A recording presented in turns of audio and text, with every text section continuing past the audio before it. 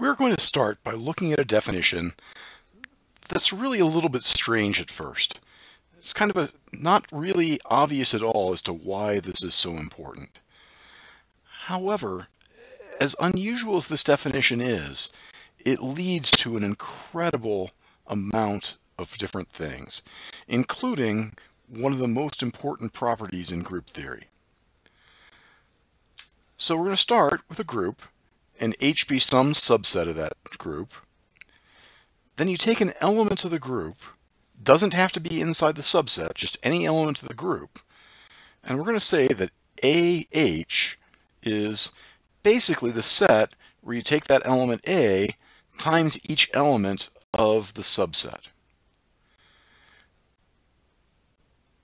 AH is specifically multiplication on the left. We could do the same thing with multiplying on the right, or even something we're going to call conjugation. Let's not worry about the conjugation right now. Let's focus mainly on the left and the right multiplication stuff here. Now, that thing, the AH and HA, is defined for any subset, but what we really care about is when that subset is actually a subgroup of G.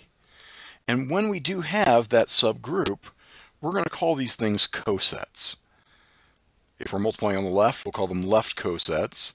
If we're multiplying on the right, we're going to call them right cosets. And then we can then talk about the number of elements in those cosets and things like that. Now, that's a lot to digest, so let's take a look at an example. Let's say my group, G, is equal to S4. And the subgroup that I want to look at is the subgroup that has the identity. It has 1, 2, 3, 4. It has 1, 3, 2, 4.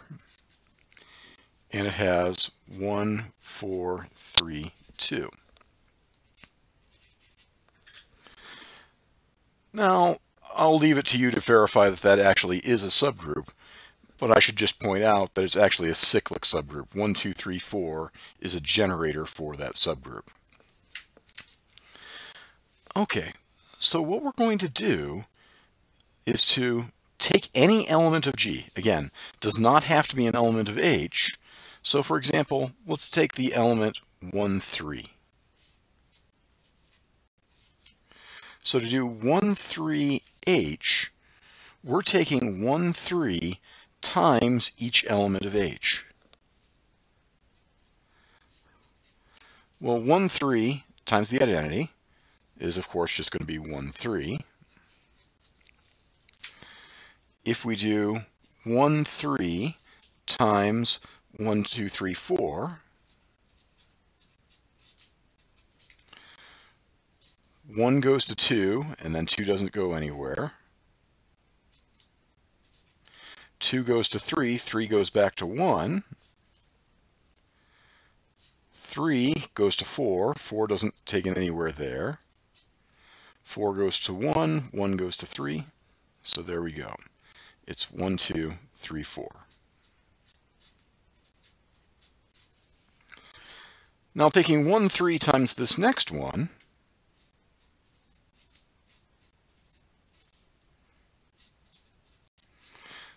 well, notice that 1, 3 is its own inverse, so those will cancel each other out, and I'm just left with 2, 4. For 1, 4, 3, 2, so if I take 1, 3 times 1, 4, 3, 2, 1 goes to 4, 4 goes to 3, which goes to 1, 2 goes to 1, which goes to 3, 3 goes to 2, so 1, 4, 2, 3. So that coset is that set of all 4 of those things. We took the single element 1, 3, multiplied it by each element of H to create its own subset. Now, A few things that are worth noting, even from this simple example. Notice that this is a subset, but not a subgroup. Even though H was a subgroup, 1, 3H is not a subgroup. If nothing else, we can see it doesn't have the identity element in there, so it can't be a subgroup. Let's do another one here.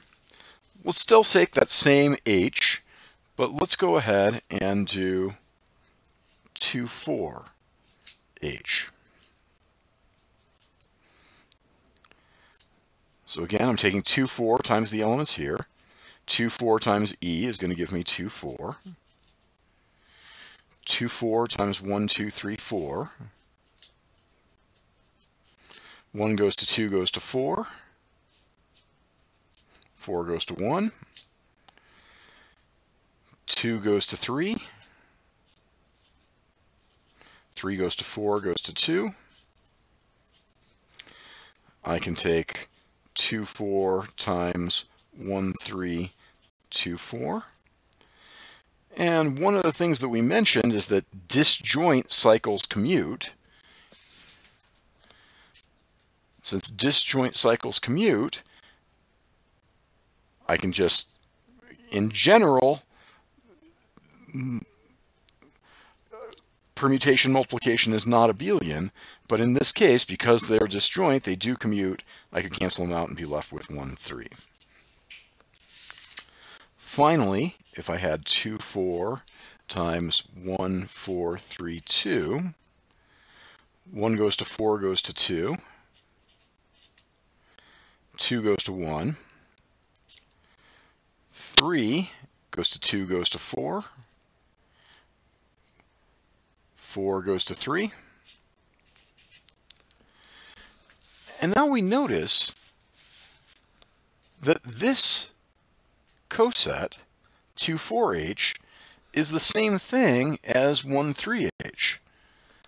The order in which the elements came up was different, but we got the exact same elements in that coset. We're going to talk more about this, but the reason that happened is because 2, 4 was in this coset here. Anytime you take an element that's in a different coset and create the coset of that element, it's going to give you the same coset. This video is getting a little long, so I do want to do more examples of coset stuff. Let's do it in the next video.